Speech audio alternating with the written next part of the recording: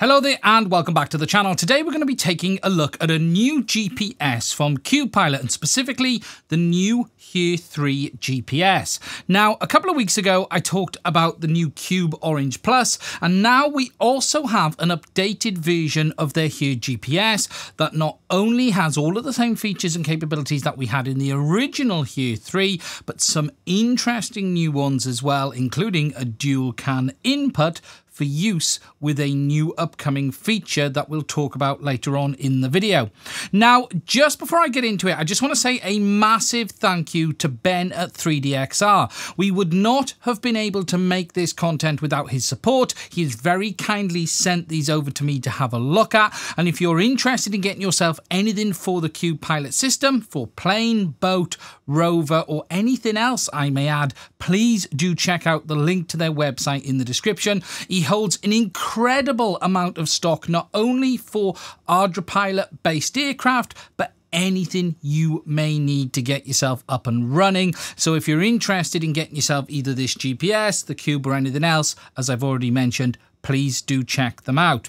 Anyway, let's get on with this video and let's take a closer look at what's changed with the new Here 3 Plus.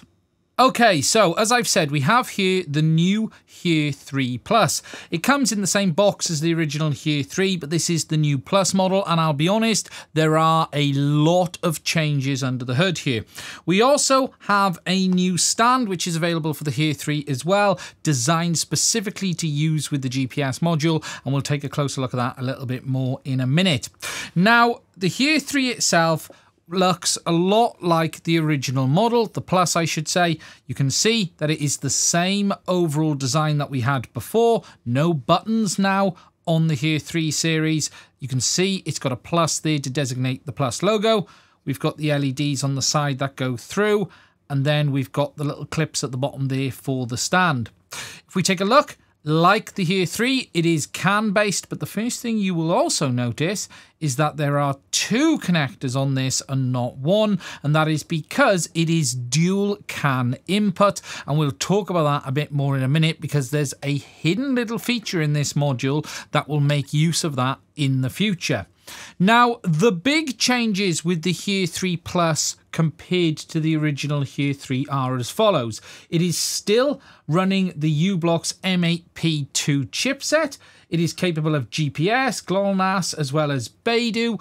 It supports a 3D fix of up to 2.5 meters, or in RTK mode, 0.025 meters. The real big change, though, is the processor that's on board. Whereas the original Here 3 used the STM32F302, the Here 3 Plus, has the STM32H757. Now, that is a massively powerful processor for a GPS, and in fact, this isn't just a GPS, it is almost a full flight controller in the unit, not only because of that processor, but because of the other sensors that are on board as well.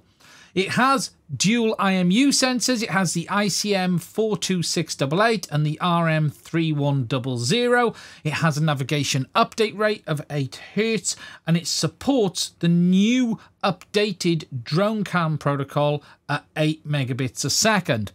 Now, as I mentioned just now, there are two CAN headers on this, and at this moment in time only one of them is active. The reason there are two CAN headers is not only because of that STM32H CPU, but there is also a remote ID module built into this GPS unit as standard that will be available for future use via Ardupilot, and that is what is going to use that other CAN input. That is really interesting to see. It's the first time we've seen it, as far as I'm aware, from any manufacturer, and whilst it isn't there available to use today, the hardware is built in. It is ready to be activated in the future, allowing you to be compliant with the Ardupilot software as we see remote ID propagate around the US. Now, as I said, the module itself externally, though, does look similar, but we do now have this proper stand that's available for it. It is a combination of plastic and carbon fibre. It comes in this little bag. If I just open it up, There we go. So you can see we have the stand, we have the carbon fiber section in the middle. We then have the area that bolts to our frame at the bottom, and then the part that goes into the GPS. And this simply clips in there, nice and straightforward. At that point there, you can then drop the cable down the middle. So it allows you to put the cables down and through, giving you a really nice, clean setup. Just going to get them through down the bottom end. Here we go. We can then clip that in place at the back, pull the cable through, and there's a little screw there, which we would undo, and then place that, giving us a really nice, clean setup for our GPS module. They do still have a downloadable 3D printable version of this if you didn't want to buy the stand, but you do have this nice, fully fledged, proper carbon fiber stand that is now available from them for it.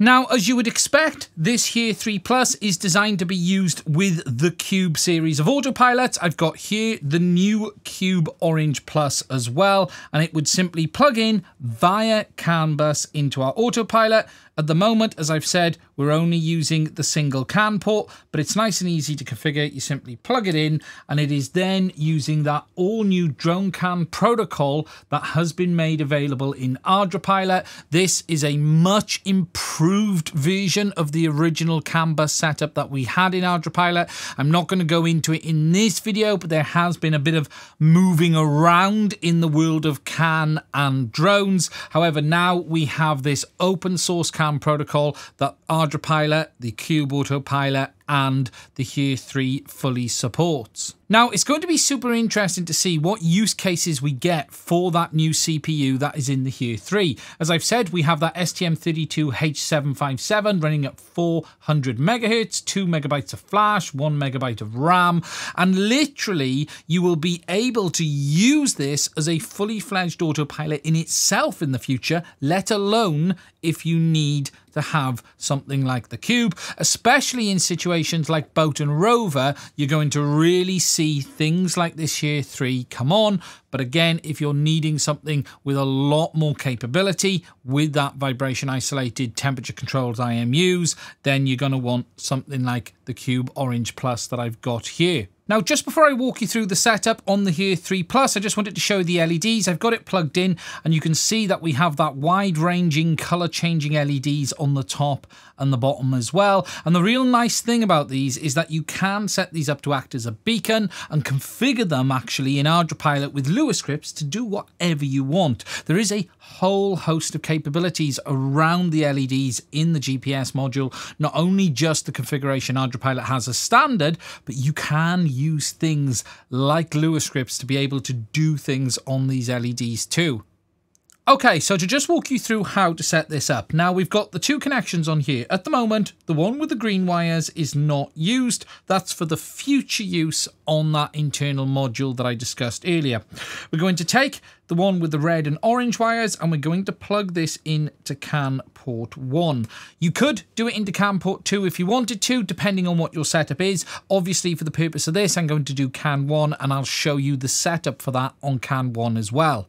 Next, I've got my autopilot hooked up to Mission Planner, and it is all now connected.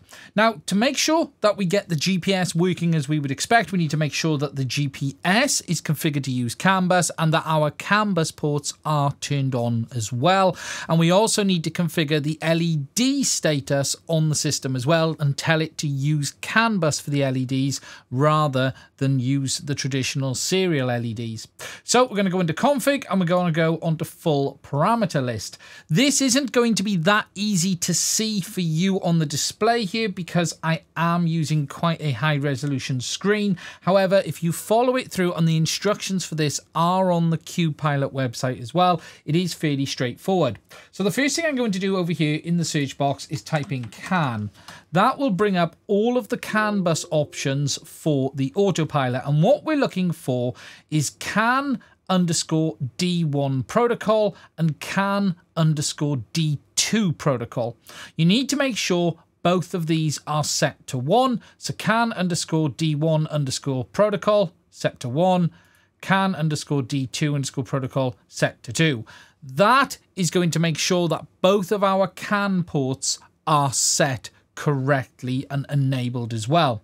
We've then got our CAN_P1 driver and CAN_P2 driver. Again, these should be set to number 1 as well. That then will make sure that our CAN ports are enabled. Once you've done that, you should write your params, making sure that it's saved. And next, you need to set the GPS type. To do this, we're going to search for GPS_type. Nice and easy. And the option for this should appear. Here we go. And you need to set the GPS type to 9. If you look on the list, 9 is drone CAN. So rather than using the traditional auto or the normal serial UART bus, we need to set it to 9 to make sure that it is picking up the CAN bus protocol. Again, once you've done that, you need to write the params. The last thing we need to do is configure the LEDs, and the term for that is NTF_LED. If you search for that, in a moment, it should bring up all of the options for the LEDs, and here we can then set the LED type. So NTF_LED_types. If we click on this, and we need to make sure that we've enabled drone CAN, which is that option there. Click off, or have the option set to 231. Click write params. Done. Then you can simply reboot the autopilot. You can do that from the menu with Control F, or simply disconnect and reconnect. We'll reboot the autopilot. We'll allow it to power up. We'll go back to our main screen. Click connect. Wait for it to kick in. And now you should see that the GPS now says no fix rather than not detected. You should then also see the LEDs on the GPS change to that flashing yellow, that typical status color that you get for Ardupilot. Mine are doing that as we speak right now.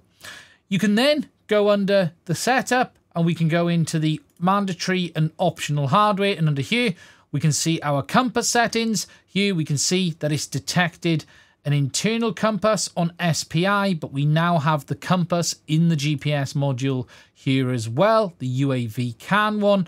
If we then go under GPS order for CAN GPS bus, you can see that it's listed here, order, the node ID and GPS detected, and that's simply telling us that we have the internal compass on the module and the GPS correctly detected on the CAN bus. Now, the final thing I will just show you quickly is how to look at the settings for the CAN bus on the module. Again, we need to jump back over to Mission Planner. So on Mission Planner, what we're going to do is make sure that we are disconnected, and I'm going to change the COM port down to the next number down that's listed, which is COM port 34. We're not going to connect at this point, but we're going to go under Setup. We're going to select Drone CAN / UAV CAN, and we're going to select SL CAN mode CAN 1. That is for CAN port 1, and if we wanted to look at what was on CAN port 2, we would select CAN 2, but we're going to select CAN 1, click OK, and then you will see the CAN bus devices that are connected listed here.